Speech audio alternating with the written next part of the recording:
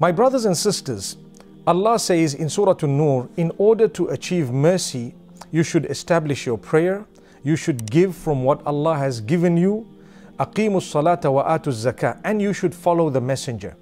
And if you do these three things, you will achieve the mercy of Allah. If we analyze these three things, it's quite simple. The first one is dedicated to your relationship with Allah. The second one is dedicated both to your relationship with Allah as well as your relationship with the other human beings whom you're going to be charitable towards, atu zakah. And the third one, to follow the messenger, to follow the entire lifestyle, your own lifestyle. If you are to ensure that all this is in order, Allah says you will have rahmah, you will have mercy. Listen to this beautiful verse, verse number 56 of Surah An-Nur. وَأَقِيمُوا الصَّلَاةَ وَآتُوا الزَّكَاةَ وَأَطِيعُوا الرَّسُولَ لَعَلَّكُمْ تُرْحَمُونَ. And establish your prayer and give charities and follow the messenger in order that you achieve mercy. And you and I know that contentment is indeed part of the mercy of Allah subhanahu wa ta'ala. May Allah grant us goodness and contentment. We move on to Surah Al-Furqan. Surah Al-Furqan is an amazing surah. In it, Allah subhanahu wa ta'ala makes mention of many factors. The ability and the capacity to distinguish between right and wrong. The Quran is called the criterion. It tells us what's right and what's wrong. And at the same time, when we're in good company and when we're trying to obey Allah and Allah's instructions, we will definitely be able to distinguish between right and wrong, good and bad, and so on. So my brothers, my sisters, listen to what Allah subhanahu wa ta'ala speaks about the importance of having good company and companionship. Allah subhanahu wa ta'ala says about the regret of those who don't have good company in this world.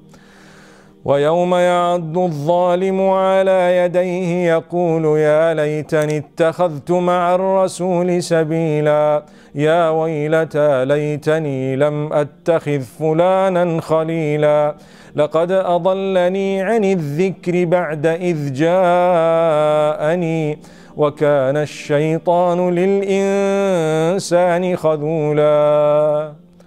Allah says on that day, the oppressor or the wrongdoer will actually be eating his hands. Why didn't I choose the path of the messenger? Why did I have such and such a person as a friend of mine? He actually led me astray. He took me away from the path of the messenger. And subhanallah, there will be lots and lots of regret on that day. And Allah subhanahu wa ta'ala says, indeed the devil is an outright enemy. You need to know that sometimes the devil uses people who are close to you to deviate you. Watch who your friends are. They will determine your level of contentment. That was verse number 27 and 28 of Surah Al-Furqan. And Allah subhanahu wa ta'ala is indeed guiding us in such a beautiful way. My brothers and sisters, your circle of friends makes you or breaks you. It's up to you to decide what you'd like. Make sure you have friends who are better in values and morals than you, in their relationship with their maker than you. May Allah subhanahu wa ta'ala grant us goodness. And if you are a person whom others look up to and they are honored to have you as a friend, make sure that you are having a good impact upon them and they are not having a bad impact upon you. In this way, you will be able to achieve contentment. I want to move on to verses within Surah Al-Furqan that still speak about good people. Who are the blessed? Who are the worshippers of the most merciful? In Surah Al-Furqan, Allah speaks about them. Allah starts off verse number 63 right up to the end of the surah by saying, وَعِبَادُ الرَّحْمَنِ الَّذِينَ يَمْشُونَ عَلَى الْأَرْضِ هَوْنًا وَإِذَا خَاطَبَهُمُ الْجَاهِلُونَ قَالُوا سَلَامًا. And indeed, the worshippers of the most merciful are those who walk on earth with humility. The first quality that Allah makes mention of, those who walk with a calmness, with a contentment, with humility, with happiness, with joy, without haughtiness or pride, they are the worshippers of the most merciful. If you worship Allah, you are focused upon the pleasure of Allah, then the material items of this world mean nothing to you. You have them, alhamdulillah. You don't have them, still alhamdulillah. That is Allah. So Allah speaks about The second quality, he says, when the ignorant address them, they just say peace and they continue. They don't hit them, they don't abuse them, they don't hurl any bad words at them. They're just peace and they walk away. I greet you and I'm gone. Why? I don't want to engage in something futile with you or something harmful. You're a person who perhaps may not be having the values and the morals that I stand for. Peace, goodbye. I will pray for you, but I'm not going to waste my time unless I can help you. If I can help you, then I will sit with you and try and help you. That is a higher level, the level of dawah, the level of calling people towards goodness. But it's not everyone's cup of tea, because we know that calling people towards Allah is a duty. But the type of people you call out to, or you call towards Allah subhanahu wa ta'ala differs depending on your ability and capacity and what Allah has given you. So remember that. Sometimes you just have to walk away. May Allah subhanahu wa ta'ala grant us ease. Then Allah says they spend their nights in prayer. How many of us spend our nights in prayer? It's important for us to do this. How many of us even fulfill the night prayer of Isha and Fajr, let alone that which is voluntary, such as tahajjud and the nafila? May Allah make it easy for every one of us. Allah says, the good ones are those who pray to Allah. They call out to Allah, "Oh Allah, protect us, divert from us the punishment of hellfire." They are those whom, when they spend, they know how to spend. They are not miserly and they don't engage in extravagance, but rather they choose a middle path. They are those who do not call out to any deities besides Allah, who do not call out to anyone or anything besides Allah. And they are the ones who do not commit murder. Subhanallah. They do not commit murder and adultery. And if they were to commit that adultery, they turn back to Allah. They seek the forgiveness of Allah wherever they have sinned. Remember, committing murder is something that is heinous. It is unforgivable, unacceptable. May Allah subhanahu wa ta'ala grant us goodness. That which is in association of partnership with Allah in worship is the only sin that if a person were to die without seeking the forgiveness of, they would not achieve the forgiveness of Allah subhanahu wa ta'ala. Allah says, anything else we will forgive you for. But when it comes to murder, you need the forgiveness of the one you've murdered. Subhanallah. How are you going to achieve that? Well, we're going to have to take the battle to the hereafter.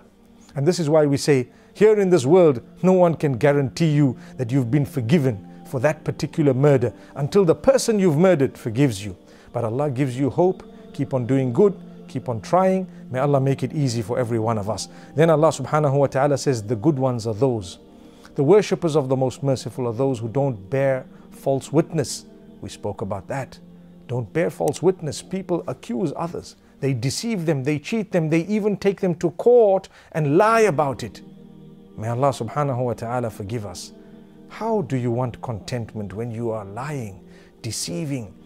How do you want happiness when you have accused people falsely, when you have jailed people falsely? What type of faith do you have in Allah subhanahu wa ta'ala? May Allah protect us all. May Allah subhanahu wa ta'ala really grant us ease and success. Ameen. Then a very important quality that Allah makes mention of, He says, they are those, the worshippers of the Most Merciful are those whom, when they are reminded of the verses of Allah, they don't feel bad, they don't turn a blind eye, and they don't turn a deaf ear. They actually listen and look, and they take heed. They are happy that someone corrected them.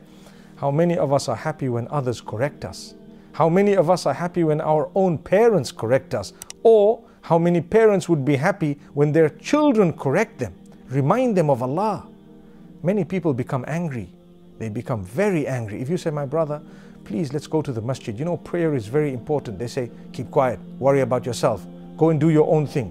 Why are you talking to me? Those type of answers will not bring about contentment. At least you say, Jazakallah khair, thank you for the reminder. If you are happy at this reminder, you will achieve the pleasure of Allah subhanahu wa ta'ala. And these honorable people are the ones who call out to Allah regarding their children. Oh Allah, bless me, grant me with offspring who will be the coolness of my eyes. Oh Allah, make me from among the leaders of the righteous. Grant me goodness, oh Allah subhanahu wa ta'ala. This is what Allah subhanahu wa ta'ala says. Listen to this last verse. وَالَّذِينَ يَقُولُونَ رَبَّنَا هَبْ لَنَا مِنْ أَزْوَاجِنَا وَذُرِّيَّاتِنَا قُرَّةَ أَعْيُنٍ وَاجْعَلْنَا لِلْمُتَّقِينَ إِمَامًا. Allah says they are the ones who call out to Allah, "Oh Allah, bestow upon us from our wives, from our children, those who will be the coolness of our eyes and make us leaders of the righteous." When you have all these qualities in you, not only will you achieve the contentment of this world, but Allah says, أُولَٰئِكَ يُجْزَوْنَ الْغُرْفَةَ بِمَا صَبَرُوا وَيُلَقَّوْنَ فِيهَا تَحِيَّةً وَسَلَامًا. Allah says they are the ones who will be granted al-ghurfa in paradise. Al-ghurfa is a special abode in Jannah, not just any ordinary place, but a place for those who were the worshippers of the most merciful. They always concentrated on the mercy of Allah. That's why they are called Ibadur Rahman, the worshippers of Allah subhanahu wa ta'ala. May Allah subhanahu wa ta'ala grant us all contentment and happiness. This is a beautiful surah, Surah Al-Furqan. And remember, Allah subhanahu wa ta'ala sends these verses to remind us. I ask you, my brothers and sisters, to pick up the Quran today and to look at the last verses of Surah Al-Furqan, starting from verse number 63, and ask yourself, do I have these qualities in me? If not, please do something to instill and bring about those qualities within you. And if you do have these qualities, work to improve them. You will definitely be a very, very content person, and you will be even more content on the Day of Judgment. My beloved brothers and sisters, if you really want to receive the mercy of Allah subhanahu wa ta'ala, then be humble, don't be arrogant, don't be too proud of yourself, and spend on other. If Allah subhanahu wa ta'ala gives you sustenance, gives you provision, if Allah gives you extra money, then use it for others, reach out to others. And remember, charity does not decrease wealth, it will increase. Allah will give you back in many folds.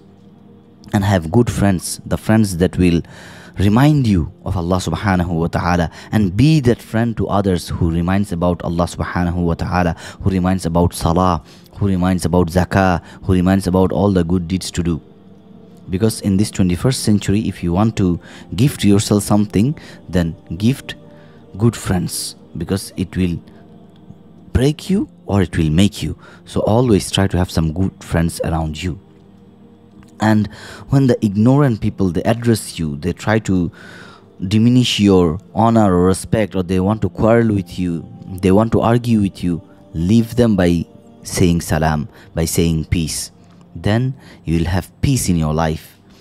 And always pray to Allah, pray your 5 daily salah regularly, give charity and do good deeds, and pray the salah on time, and pray nawafil prayers, pray the tahajjud.